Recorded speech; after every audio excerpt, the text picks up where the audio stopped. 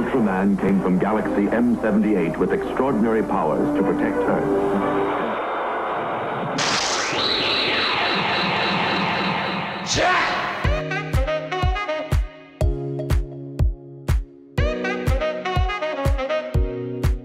Ultraman is probably one of Japan's biggest icons. Godzilla, Pokemon, and the Power Rangers might be quite famous, but Ultraman follows right behind them.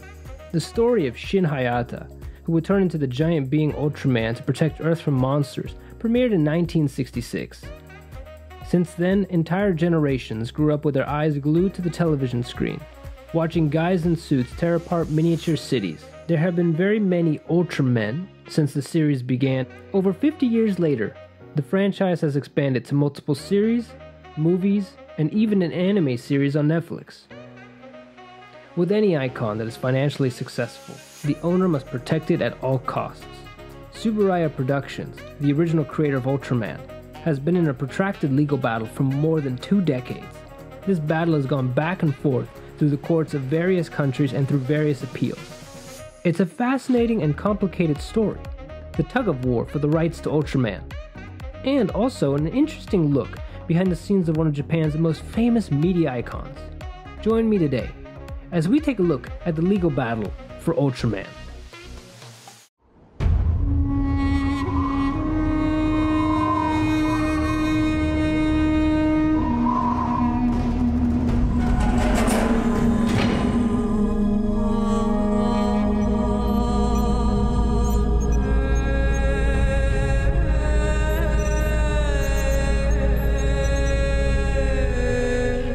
The Ultra series, as is now known, actually started with Ultra Q. Eiji Tsuburaya wanted to create an anthology series like The Twilight Zone, which was very popular at the time. Gradually, more giant monsters were added in. The success of this series would lead to a new one, this time in color. In 1966, Ultraman premiered in Japan and was a success. The premise focused on the Science Patrol, an organization defending Earth from alien invasions and monsters. One of the members, Shin Hayata, would transform into the giant being Ultraman to fight off other monsters. The other members of the Science Patrol had no idea he was actually Ultraman for the entire show. The original show established many of the tropes for the franchise. It was a fun show where Ultraman would do battle with giant kaiju in glorious tokusatsu style. The monster designs were over the top, wacky, and interesting. And some were pretty much just spare suits they rented from Toho. Also, the Science Patrol had some nice jackets. Where can I get one of those? After the success of Ultraman, the show was followed up by Ultra 7 and then many other shows. The Ultra series, as it was now known, was very popular even outside Japan. Across Asia, the character became a pop culture icon. It was a great opportunity to branch out into other markets. In the mid-1970s, Tsuburaya Productions worked with a production company in Thailand called Chaiyo Productions. This production company was founded by a man who would play a central role in this story. Sompote Sands, whose name I'm probably mispronouncing, so here's what it probably should sound like. Sompote Sands, also known as Sompote Sands, is a Thai film director. Born into a Thai-Chinese family, as a child, he dreamt of being a filmmaker. He worked in a photo studio, and once took photos of the King of Thailand at the time, King Bhumibol, for a popular youth magazine. He was also a photographer for the Thai newspaper Siem Rath. He would go on to found his own production company named Chaiyo Productions. His first film was the kaiju film Ta Tien, released in 1973. Inspired by the works of Toho and Tsuburaya and the kaiju genre, he directed the film and did special effects for it. The film was a hit in Thailand, eventually earning 3 million baht on a budget of 200,000 baht. The success of this film would allow Sompote to team up with one of the studios that inspired him, Tsuburaya Productions. In 1973, Tsuburaya Productions released the series Jumborg Ace, the story of a giant mech that fights giant monsters from space. It was very similar to their Ultra series in its style. Afterwards, they began collaborating with Chaiyo Productions to co-produce a film. In 1974, Jumborg Ace and Giant was released in Thailand. It featured Jumborg Ace and a character from Ta Tien, Yuk Wood Jieng, and they team up to face off against several foes of Jumborg Ace. Tsuburaya and Chaiyo would collaborate once again that same year, this time featuring Tsuburaya's most famous franchise, the Ultra series. Hanuman vs. 7 Ultraman premiered in Thailand in November of 1974 and was titled in Japan as the 6 Ultra Brothers vs. the Monster Army, the story of the Hindu god Hanuman, who teams up with Ultraman and his brethren against famous Ultra foes. The film is considered to be an Ultra mess. One review said, if people hate Godzilla vs. Megalon so much, the 6 Ultra Brothers vs. the Monster Army makes it look like Oscar-winning material. Another review, this is that madness. As you watch the 6 Ultra Brothers vs. the Monster Army, there is a constant feeling of something clawing at your mind and tearing out your nerve endings like weeds in a field. So the film wasn't very good, but it did help to cement the popularity of Ultraman in Thailand and the rest of Southeast Asia. Back in Japan, another tokusatsu franchise had grown in popularity. Airing first in 1971, the Kamen Rider series featured the motorcycle-riding superhero with insect armor fighting the villainous Shocker organization. This series was similar to Ultraman's concept of a superhero with powers fighting against an advanced enemy. Seeing an opportunity, Chaiyo Productions approached the creators of Kamen Rider, Toei Company Limited, for a co-production. However, this time, Toei Company declined to work with them. So Chaiyo went and made their own Kamen Rider film without the permission of Toei. Hanuman and the 5 riders brought back Hanuman, who, alongside the first 5 Kamen Riders, face off against King Dark.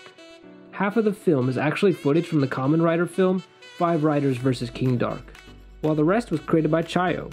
This would be the beginning of questionable decisions by Sompote and his studio and would lead to major problems.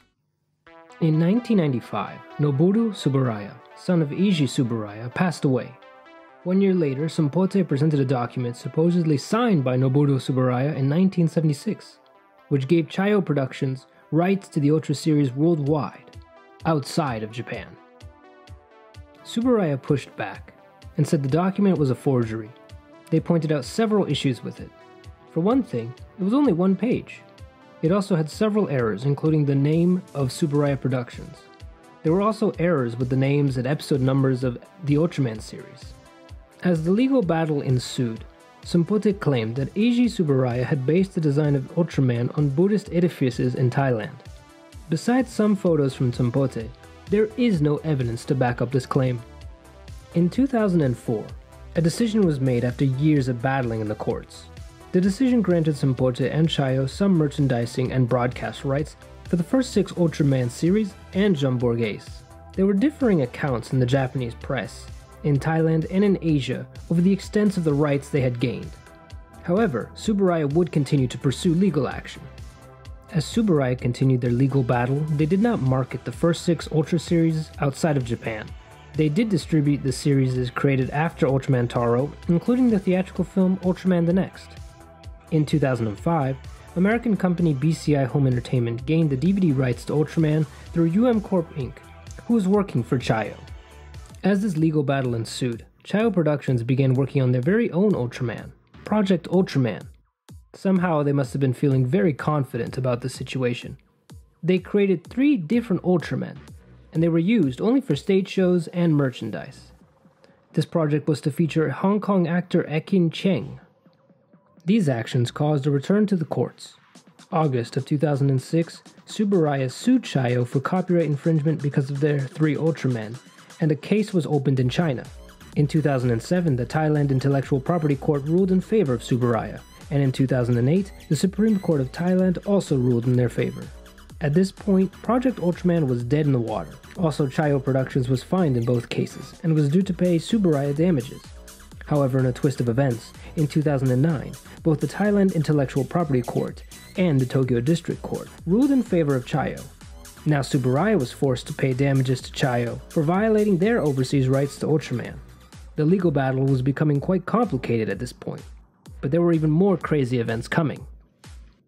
Chinese film studio Guangzhou Blue Arc produced the CG animated film Dragonforce. It was based on an original story by Kazuya Hatasawa, a veteran tokusatsu filmmaker. He directed the film along with Tommy Wong. So what should a studio do when they want their films to reach a wider audience? Just make an unauthorized film featuring Ultraman and your characters, of course. This seems to be an ongoing trend. Blue Arc gained the license to produce 3D animated Ultraman movies by Corporation and Taiga Entertainment. So in 2017, Blue Arc brought Dragonforce and Ultraman together in Dragonforce, So Long Ultraman. The animated film has the Dragonforce facing up against Ultraman, who is the villain in the film. If that wasn't already a huge slap in the face to the fans, during a press conference for the film, Blue Arc had a guy in shorts with a cheap mask and a terrible paint job. We've probably seen better Ultraman costumes at G-Fest. After the announcement of the film, it was back to the courts.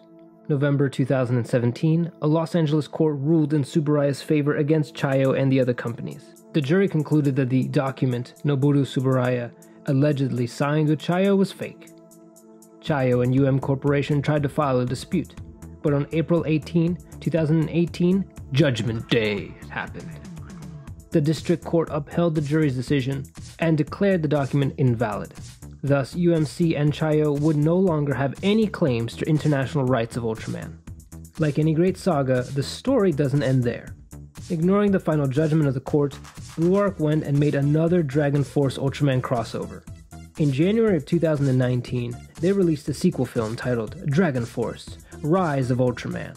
Internet users, especially those in China who knew about the rights dispute, roasted the film on social media. The film has a 3.2 out of 5 on the Douban movie review site. However, it did gross $5,755,461 at the Chinese box office. One last time in the court. Seems like we've been here a lot. December 10th, 2019, the U.S. Court of Appeal for the Ninth Circuit upheld the previous court's verdict that Tsuburaya held the rights to Ultraman. They rejected UMC's appeal for a retrial. At this point, the case was shut, unless UMC was crazy enough to take this dispute to the United States Supreme Court. As ridiculous as it sounds, it would have been crazy if this case really went to the US Supreme Court, but that didn't happen. UMC was given a deadline to file an appeal to the US Supreme Court by March 4th, 2020. When they failed to do so, Tsuburaya declared victory. Also, UMC was ordered to pay $4 million in damages. Sompote came back into the spotlight in September of 2020, when the Thai Supreme Court ruled that Tsuburaya Productions were the legitimate rights holders to Ultraman and Jumborg Ace. They even went so far as to give Tsuburaya the rights to Hanuman vs. 7 Ultraman and Jumborg Ace and Giant. Needless to say, Sompote wasn't happy about it, and since the movies are considered national heritage items, he plans to appeal to the Ministry of Culture. It's pretty ironic. This legal battle has raged on since the 1990s. At this point, it seems to be over and Tsuburaya has won.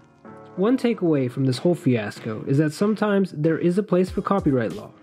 While this is a controversial topic on YouTube, and one that requires a more nuanced discussion, we can all agree that what Chaiyo Productions, UMC, and Blue Arc did was wrong.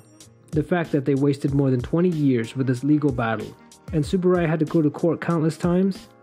In fact, they tried their best to handle this in a nuanced way. Toho Studios, creators of Godzilla, are infamous for the protection of their beloved monster star. They will sue the pants off anybody that even remotely infringes on their copyrights. They probably would have incinerated Chaiyo Productions, UMC, and Blue Arc with an atomic blast of litigation. Toho's lawyers don't fool around, they will find you. Tsuburaya Productions will probably now follow a similar path after all of this. I just really hope this video won't get blocked worldwide now because of all the Ultraman footage. Copyright law exists for a reason, to protect someone's work from being used or sold without their permission. It may be that giant corporations wield copyright law like a hammer and smash anything, even work that is protected like parody and criticism. However, the intentions behind copyright law are meant to protect creators. There is a larger conversation to be had about copyright law, how creators and corporations can protect their work but also allow room for parody, critique, and fan-made work. The whole conversation about transformative work has been raging for more than a decade. However, what Chaiyo and Blue Arc did wasn't parody, it wasn't critique, it wasn't fan-made work. They just took the character of Ultraman without permission and made their own movies. UMC sold Ultraman products without permission. That's not transformative work, it's just like selling bootlegs and selling pirated copies. And the story of Sompote Sands is also an interesting one. An individual who started out with a passion for filmmaking and would even work with one of the studios that inspired him. How sad is it that 2 decades later he chooses to claim the rights to their own creation? and then to sell it off without their permission. As mentioned with the unauthorized Kamen Rider film, Chaiyo Films was already making some questionable decisions in the 1970s. As a fan of tokusatsu films, especially the Godzilla franchise, and as a wannabe filmmaker, I find his story both interesting and tragic. The ultimate irony was that Tsuburaya were even granted the rights to the films he co-produced with them. The good news is that Tsuburaya now can release the original 6 Ultraman series worldwide. They've already pushed heavily to market Ultraman in overseas markets. With the release of the Ultraman anime on Netflix and another season on the way, this has helped to reach new audiences. Also, the ongoing Marvel Ultraman comics helped introduce new readers to the franchise. And one can't forget about the upcoming Shin Ultraman film still in production. After decades of legal battles, the future is looking bright for Tsuburaya Productions and Ultraman. This is a new series I wanted to try out, so please let me know in the comments what you thought of it. There's many more Goji-Files I want to go into and unravel for you guys. Also, what are your thoughts on this whole Ultraman legal battle? I'd love to hear from you all. If you want to see more videos like this, then please like and subscribe. That really helps the channel a lot. Until the next video, guys, bye bye.